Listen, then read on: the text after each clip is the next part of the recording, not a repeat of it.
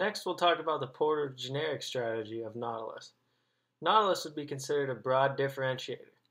Also, their closest competition would be broad differentiators as well, such as Cybex and Icon Health. Other substitutes, such as Beachbody and P90X, would fall in the other three categories, like narrow differentiation, or cost leadership, or cost differentiation. Nautilus's focus is on the quality of the product and the brand, not so much the cost. So cost leadership would be the alternatives that I have described.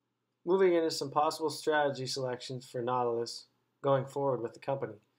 Pairing a weakness of their smaller market share with an opportunity of expanding into new international markets that they have recently been getting into, they could use a weakness and opportunity strategy as a mix of selling to home users, which they currently only do, and beginning to sell to public gyms to gain a larger market share.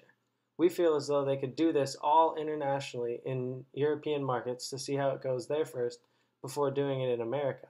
We feel that the European market has solid growth possibilities, so this would be a good area to test this out in.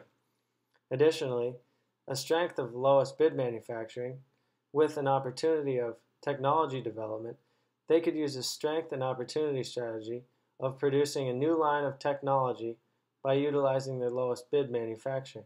They could do this before any other company gets into this kind of stuff and get customers to purchase their products first with new technology.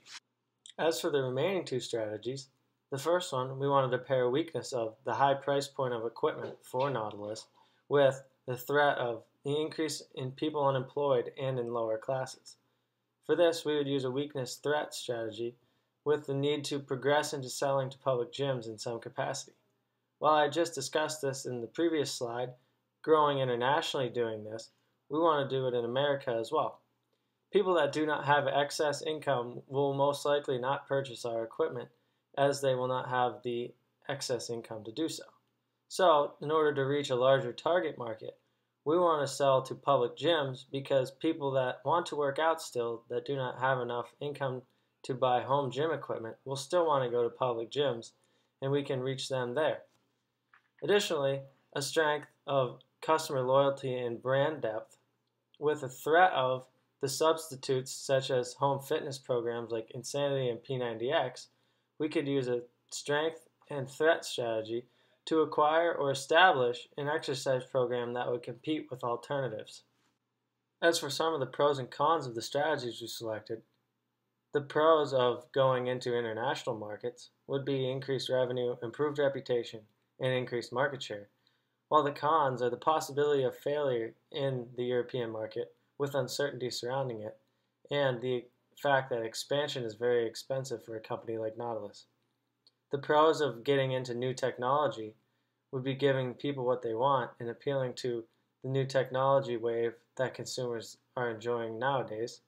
And the cons would be the possible research and development costs hurting our margin, or the possible hikes in cost of manufacturing and disruption of current agreements with manufacturers. Moving on with the pros and cons of some of our strategy selection, the strategy of getting into public gyms, the pros of that would be increased market share, increased revenues, and the ability to reach out to public gym members that would not originally use Nautilus's equipment. The cons would be the company could easily lose company focus and their reputation as a home gym provider by providing to public gyms. They also may not be able to get in with that many gyms after not selling to them for years. The strategy of getting into home fitness programs like Insanity and P90X, the pros of that would be the increased market share, reaching new customers, and higher revenues. But the cons of that would be the acquisition could be very expensive, and there's a high possibility of failure if they were to start up their own company, not being able to compete with the likes of Insanity and P90X. We decided that the best overall strategy for Nautilus would be getting into home fitness programs like Insanity and P90X.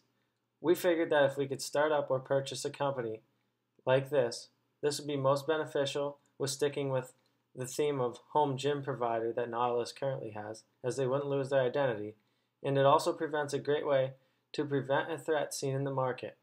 Substitute products are taking a large chunk of the market share from them, and they would be able to additionally increase their market share.